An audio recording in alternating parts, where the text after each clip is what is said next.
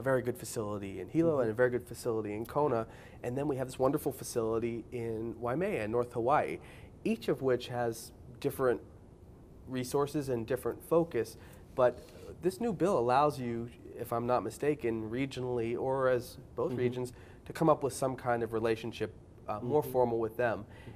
And I think that they will be, as a private hospital, be less reticent about forming a partnership with our state hospital system, because they see that that's kind of the train track that we're heading down.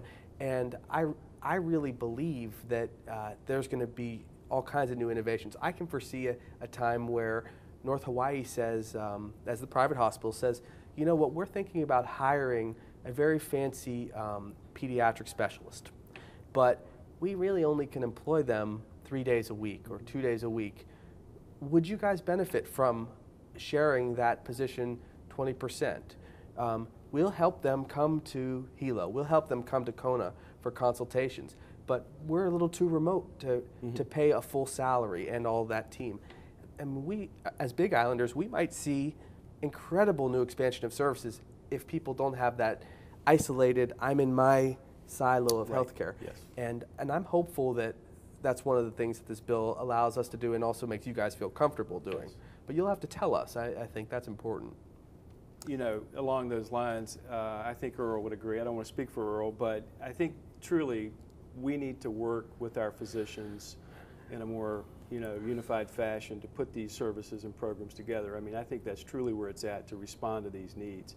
So we have to roll up our sleeves and look at improving these services for these various communities. Yeah, I'd just like to comment on that, agree with what Howard is saying, and touch on something that you mentioned, Josh, and it's spot on.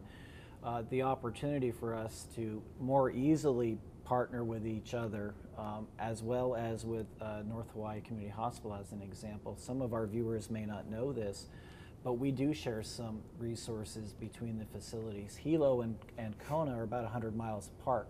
Makes it a lot harder to share things, but as an example, lithotripsy, that particular piece of equipment used for urological procedures, we share that with each other. Some folks may not realize that North Hawaii and Kona Hospital, we share an oncologist, Dr. Tony DeSalvo. Spends most of his time at Kona Hospital, where we've got the radiation oncology center as well as an infusion center, but he holds clinic up at North Hawaii 1 day per week.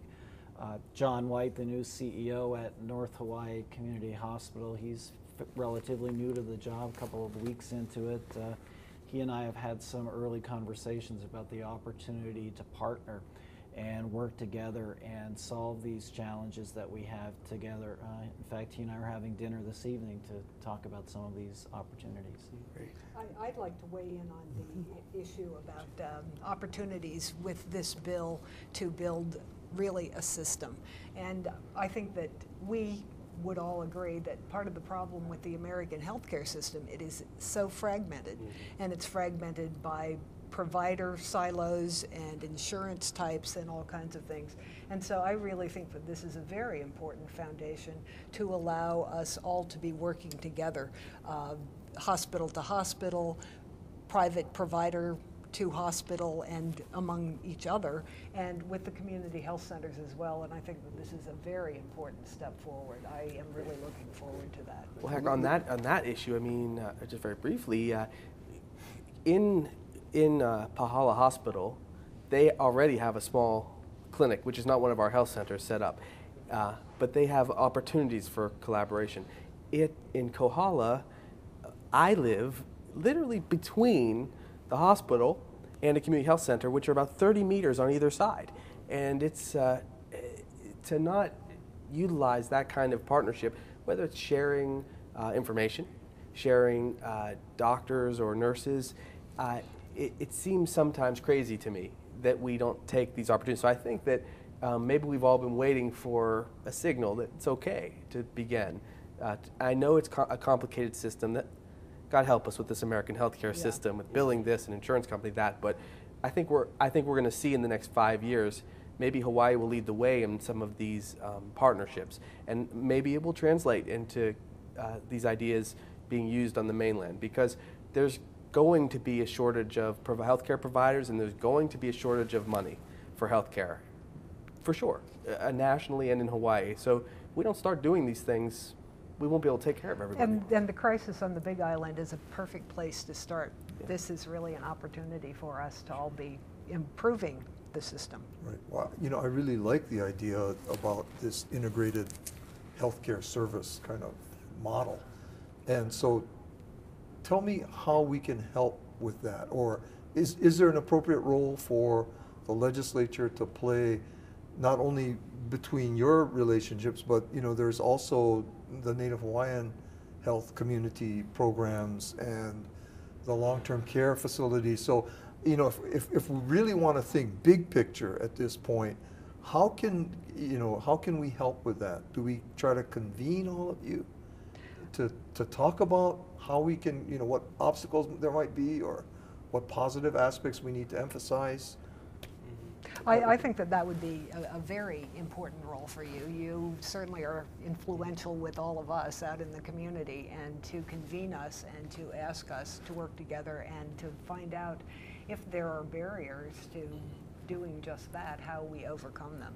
So convening is an important role. I would agree. I think I think there's a summit coming soon, or some kind of panel discussion with some expert, maybe presenters would be a good forum to get some ideas out in the open. And so, yeah, I think we need to continue to educate, look for ways to sensitize the communities to the issues and to the needs, but then to also have that, you know, discussion about where we should go and come up with some real good plans together. Well, let me ask you this though, then. Do you think the Big Island should be the venue, or do you think we should do this statewide? Well, I'm biased, of course, Russell. I'm focusing in on the Big Island. Of course, it's a state issue. It's a national issue. Whatever attention we can give to this at a policy level, I think, is important. Howard mentioned it earlier. I call it HIHA, the Hawaii Island Healthcare Alliance, has been working on a number of these questions. The group over the last year and a half has evolved. Membership has evolved. We've changed our name a couple of times. But that group is looking at some of these important policy questions. I think that might be the group that we look at as the model for the entire state to follow, if not the nation.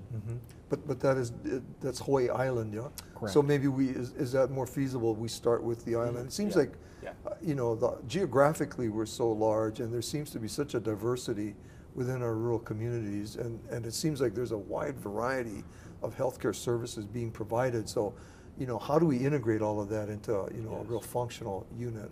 I think is the question. I think Beth was going to say the same thing. Managing the continuum of care is an incredible challenge. She said it earlier, the healthcare is so fragmented. You've got to go to different providers or different locations depending on which stage of your illness you're in, or what type of illness that you have. That's a real challenge for people to understand how complicated that is. Senator, I would be remiss if I didn't bring up the family practice residency program, just to mention real quick that it's moving ahead. As you know, the funding was not there last year, but the hospital has agreed to step up and continue to provide what's needed to get this going. It's a two-part program, for example. We first want to get the clinic up and running, and then after we get a certain number of volume, and then we get faculty, we'll be able to set up the residency program. But I just encourage everyone to be mindful of the need for physicians on our Big Island. And once we get them here, it's going to be essential to do all we can to support them to stay.